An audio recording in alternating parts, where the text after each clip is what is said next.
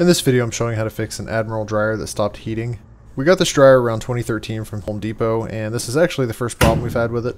And the issue was that the dryer would start and it would run and it would sound like it was working, but whenever I would come back and open it up, the clothes were room temperature and still wet.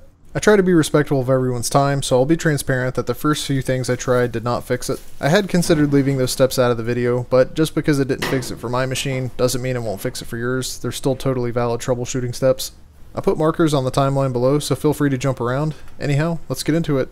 To begin, I found a lot of recommendations that you should start by checking your electrical. I was skeptical that any of this would be the issue, but I thought, what the heck, it's free, so I'll go ahead and test it. I went to the panel, found the breaker for the dryer, flipped it off, and flipped it back on. It didn't fix it. The receptacle for my dryer is one of these 4-wire outlets. I used a multimeter to take readings off of the two hot legs, and it read 240, so I'm pretty sure the electrical's fine. And standard YouTube disclaimer that electricity is dangerous and will burn your house down and kill everyone, so be careful. Alright, so since none of that fixed it, I decided to take the dryer out and work on it. I disconnected the power from the wall and unscrewed the band around the exhaust vent so that I could remove it.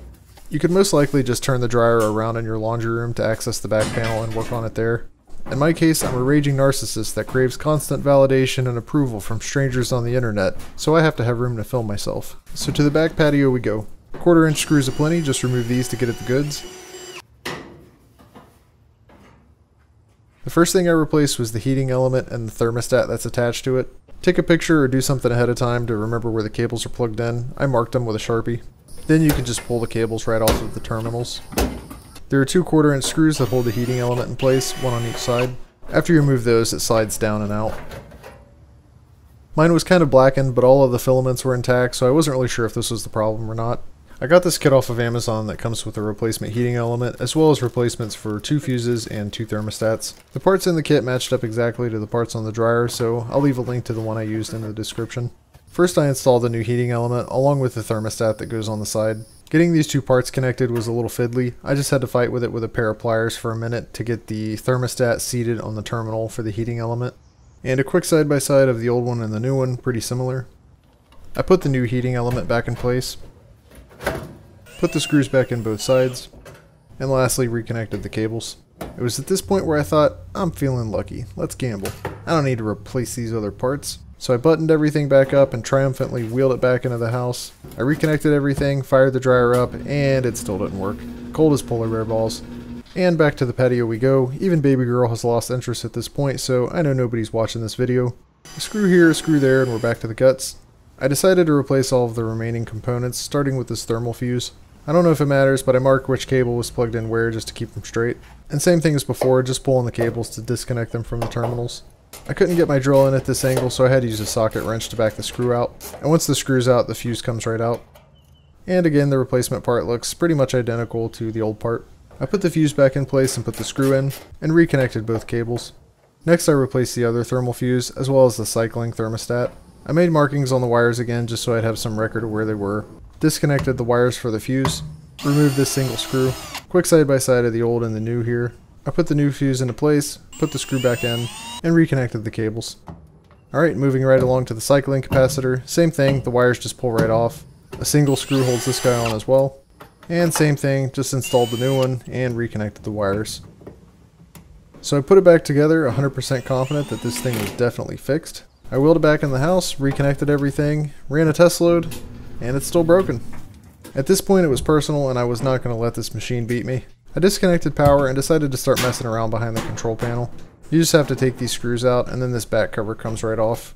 Seeing as how everything else has been replaced at this point, I had a feeling my beef was with the timer. I started by disconnecting these 2 plugs that are at the bottom. You can just pull on both of these. And then I needed a screwdriver for this plug with the blue and black wires. And a pair of pliers to reach the ground at the bottom. You can also go ahead and remove the knob from the front.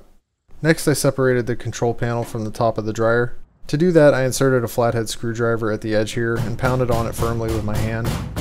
I just kept at it until I felt it release. There's kind of a spring-loaded gimmick that holds this thing together. Same thing on the other side. The spring on this side almost got away from me, so just be careful when you do this that it doesn't drop down inside of the dryer or something. It wasn't a big deal though. I was able to just snap it back into the bottom of the control panel. Alright, so onto the timer. You can squeeze down on these tabs with a pair of pliers and it should release. The timer has 2 Phillips head screws that hold it all together. I just removed both of these. and it was pretty interesting to see what the inside of this looks like. There's something about the design of this part to be appreciated. I'd always assumed there was some crazy electronic stuff going on behind this knob, but instead the entire thing works based on the wheel in the center turning and causing different contacts to open or close based on the position, and that gives the dryer its different settings. I don't know, I thought it was kind of a neat part. However, when I started inspecting the contacts closely, I noticed there was some kind of corrosion or crud built up on them, and one of them in particularly. Most of the others were fairly minor discoloration, if anything. So I took a small piece of sandpaper and started cleaning between the contacts with that, but I think I had better results using a flathead screwdriver. I took the screwdriver and went around and gave all of the contacts a light scraping, but the rest of them really didn't have much stuff on them, so I suspect it was the one that was gunked up that was the problem. I put the metal plate back onto the body of the timer, and then I put this little cylinder that's got the 2 sprockets sticking out of it on the back. I had to slightly turn the knob in front to get it to seat in place. Then I just put both screws back in. I pressed the timer back into place on the front panel plastics, and then reconnected the ground as well as the other 3 cables, and put the knob back on the front. I wanted to test it out before putting it back together the rest of the way. I set it to my usual setting of automatic dry low heat and started the dryer. I let it run for a minute, and the result this time was that it was fixed. So that's pretty much the end of the story at this point. I'm just going to go ahead and put everything back together. I disconnected the power, pushed the top cover back down into place. I put the back cover back in place and put the screws back in.